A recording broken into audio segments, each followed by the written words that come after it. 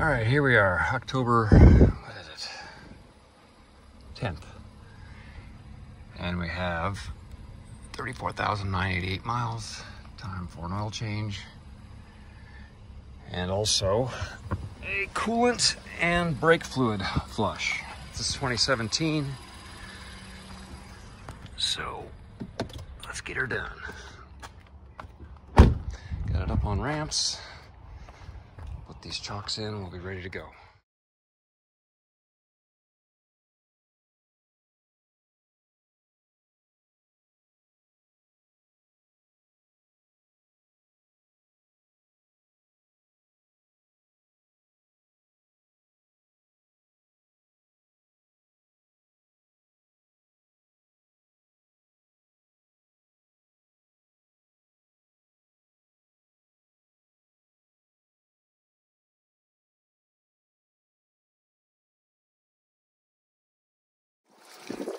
Okay, YouTubers, I rigged up a little, oh, it's overflowing now, hang on. All right, I got the engine running, oil's changed, and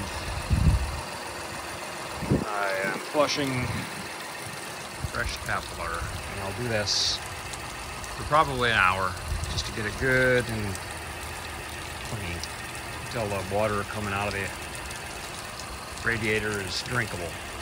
Although I'm not going to drink it. So we're at a perfect equilibrium here.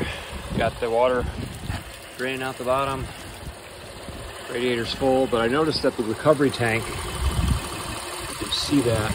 I'll try to get a camera shot of it. I'm not sure you can see it, but the recovery tank is not draining, so I'm going to have to suck that dry with my little suction pump I have. All right, this is my little pump here, hand pump, and still got equilibrium. Still, actually, it's going down a little bit, so might have to eventually turn up the water just a little bit. Interestingly, this water is not hot at all.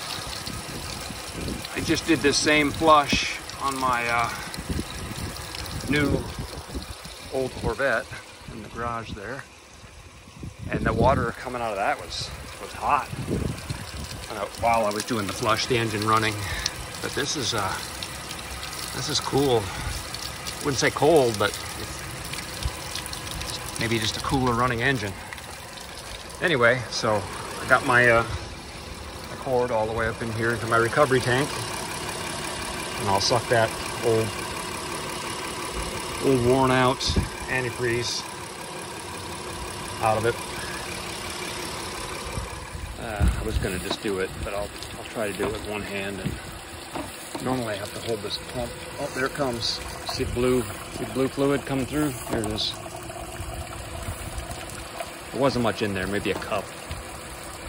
But I want to put completely fresh fluid in, so this pump will pull off of the container there if I don't hold it usually, but just pump it nice and slow, so it's, and there you have it. Just a second ago I saw some blue fluid come through, which means the thermostat was opening up and getting recycling some fresh water through the block and some old antifreeze out the drain here. So I'll probably have to go a little longer than normal, just because this engine runs so cool. It doesn't, thermostat doesn't open up and suck in the fresh cool water very often. Oh, sounds like I need to turn up my flow. Every time the thermostat pops open, it sucks more water and screws up my equilibrium. So now I'm overflowing a little bit. It won't last long. I'll turn it down. Sorry about the wind. It's interesting. You can see exactly when the thermostat opens, the water level just drops like a rock. It just, there it goes. Well, yep, thermostat's open. There it goes. Down it goes. And then you come down here, and you heard that gurgle up there, and it gets hot because it's cycling it through the engine. All right, this engine is hot. The fans are kicking on and off. Thermostat is cycling more and more often. I haven't seen any blue fluid come out in a long time. So I think we're done. So I'm gonna turn off the water, turn off the engine, let it drain. I'm gonna fill it up with distilled water, cycle that through, let it drain, and fill it up again with distilled water. Let that drain, and then I'm gonna fill it up with the antifreeze. So the first thing we're gonna do is put our plug back in. Oh, great, now it's all wet on the ground. Let me get some cardboard. There we go. And here, right. Oh, where does it go? Right there. Let's see if I can do this and the camera at the same time. There it is. Lower passenger side. There it is. Tight. Now we're ready for some distilled water.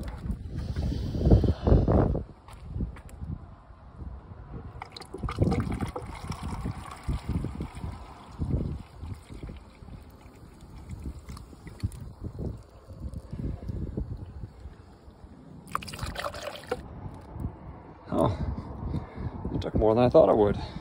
Huh. All right, let's crack into a new one. Okay, all right, finally it's full, and it's pissing out the overflow. So let's get the engine started and get it circulating through.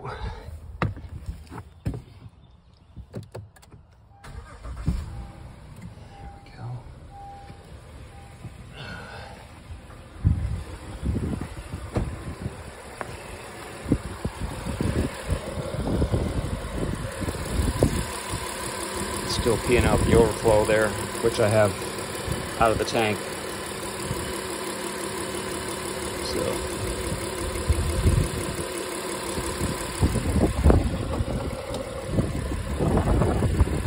it took a good, I don't know, gallon and a half, gallon 3/4, get it topped off, and it's still overflowing. Yeah, it's going to take a while for the engine to heat up and suck some back. Thermostat to open and suck in the cold water. All right, we're just waiting for it to heat up a little bit more. You can tell it's getting hot.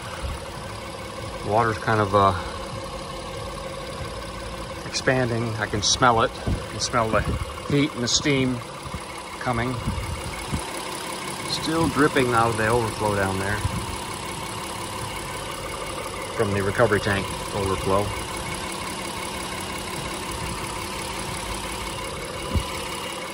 I'm guessing the fans, still got water in there, the fans will kick in here real soon and it'll start circulating this distilled water through, and then we'll drain that and put more distilled water in to hopefully get most of the tap water, 90% of the tap water out, and then we'll fill it up with antifreeze.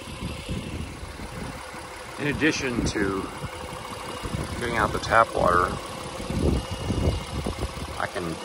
I noticed, well, a second ago, the water level was a lot higher.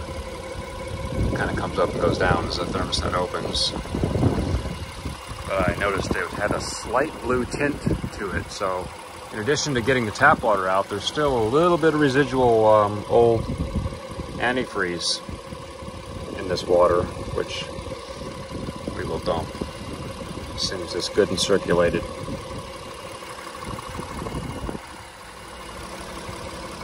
I don't know if you can see that slight blue tint in that water, but there it is. All right, everything's hot. Got gloves on because I know this water is going to be smoking up. But I can just reach under here and find that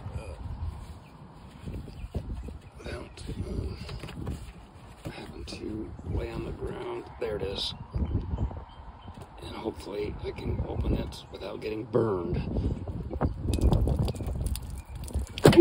Shit. Alright.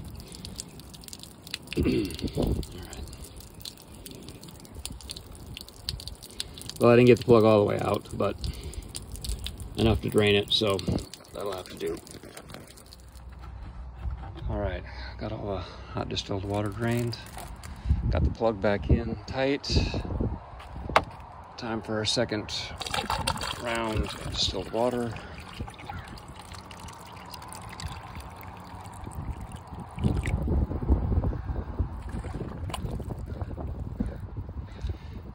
And we'll cycle that through. Alright, I got my funnel full. Let's get her started to get the pump circulating. There we go. Why isn't that focusing? I don't know. Freaking iPhone. So the engine's hot, fans are on, fans are running. You can see them back there. Oh, they just stopped. You can tell. Or you can see they just stopped. And the water level just dropped. But I could see when it was way up here, it was still just slightly blue tinted, I could tell. So I'm gonna have to go to Kroger and get some more distilled water. I'm down to my half gallon, my last gallon, which is 90% gone. So I'm gonna go get a couple more gallons just to make sure I have flushed everything out. All right, I went and got 2 more fresh gallons of distilled water at Kroger. I decided to do a triple distilled water flush, since when the thermostat was cycling on and off, and the water level would come up and go up and go down as the thermostat cycled. It was still just barely, I could still see a tint of blue. So just to get it good, because I plan on keeping this truck for a long time, at least another 10 years. I want to do it right. So we're going to do it right and do a triple distilled water flush. So I tried again in vain to get that plug all the way out, but it just started blasting, burning my, I don't know if you can see, it's not red anymore, but that's okay. I'll just let it go slowly, and we'll fill her up, cycle it again, and then we'll add our fluid and be done. All right, 6th gallon, 3rd round of distilled water flushing. While I got this beauty panel off, I wanted to show you a little modification I made to my Honda Ridgeline, which is the little air oil separator here. Gurgling here. Oh, we need to add some more. Hang on. All right, there we go. Got it topped off.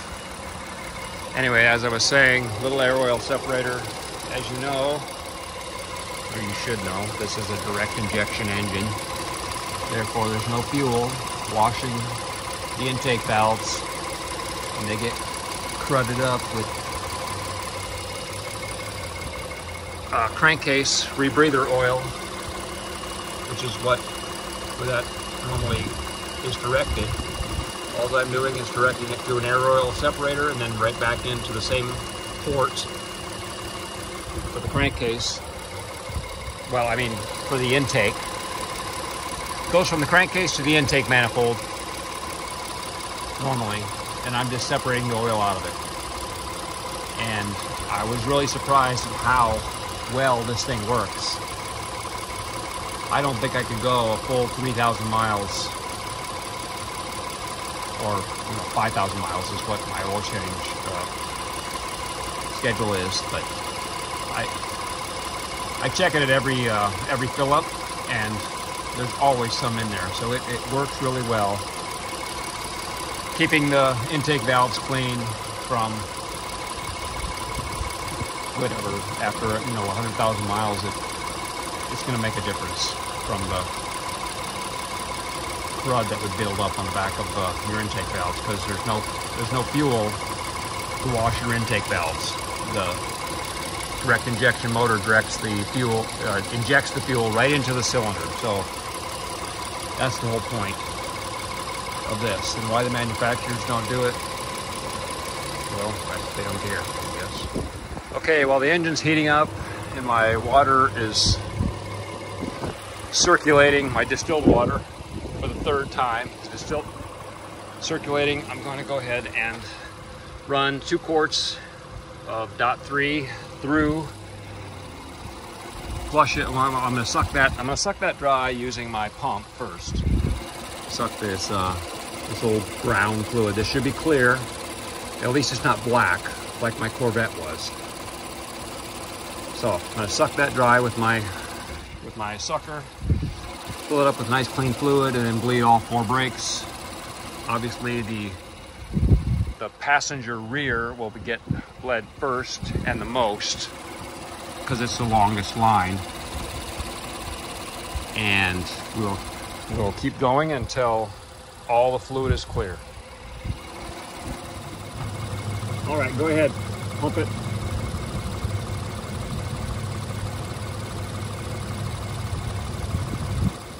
Can't get my hose way back down in there. Keep pumping. I need a more flexible line to get my get back down in there a little bit. Oh, there we go. A little deeper.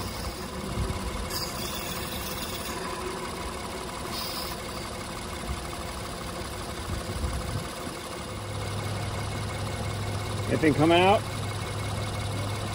Okay, well, this is as good as it's gonna get. So I'll top that off with fresh fluid, and then I'll bleed it out, all 4 brakes. All right, so the engine's still running because I'm still cycling distilled water through the engine for the 3rd time. So this is gonna be the cleanest coolant system ever. Anyway, let's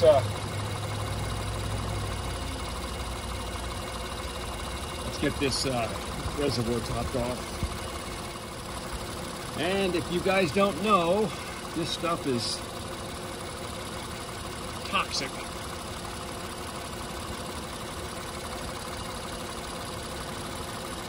So, as a precaution, let's lay out an old t-shirt, just in case I spill.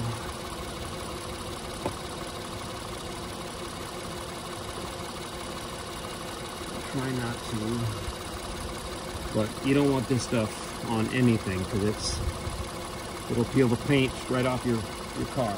There we go. You can get a little better angle.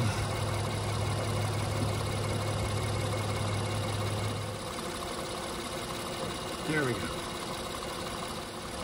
I'm glad I had the t-shirt there, because I did splash a little bit here, a little bit there. There's the lid.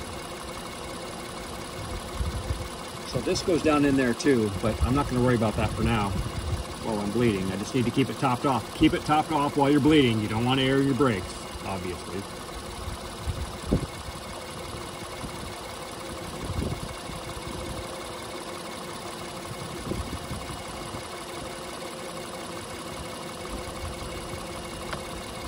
There we go. Ready to bleed.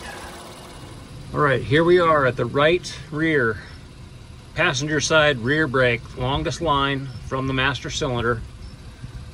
Got my daughter up there. She's gonna pump. All right, let's see how this goes. All right, Demi, pump the brakes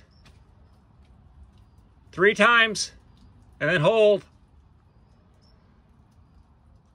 Tell me when you're ready.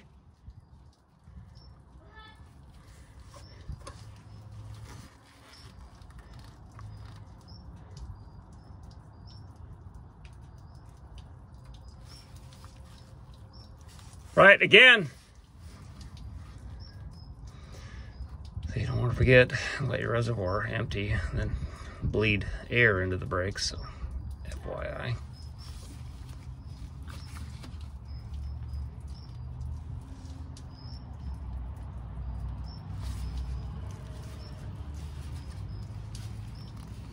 Again. After this, this time I'm gonna go check the reservoir, see how low it is.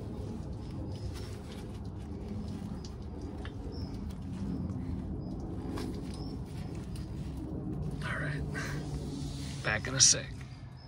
Okay, I just went and checked the reservoir. It was down none. I mean, a 1/4 inch at the most. So I'm gonna be able to do this 10 times at least. That was 5. I'm gonna double it.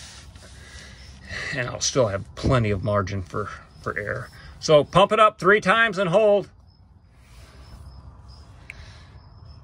And so on. I'm not gonna film this because it's in my way. Tight as I can get it, finger tight. And that's it. Triple distilled water wash. Time for the antifreeze. All right, here we are. I poured in 1.5 gallons of the pretty blue Asian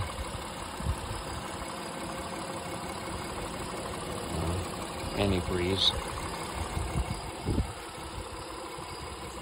After draining, well, drained all the 3rd drain of distilled water, and so that's what we have left of the distilled water after 6 gallons. 1/2 gallon left. And then poured in 1.5 gallons of the Peak Asian brand formula of antifreeze, and now just started it to get it cycled down into the pump and everywhere else.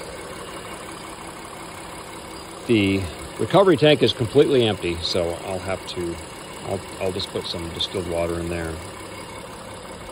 It's probably a little bit stronger than the 50-50 mix, maybe, might be a 60-40, give or take, somewhere in between.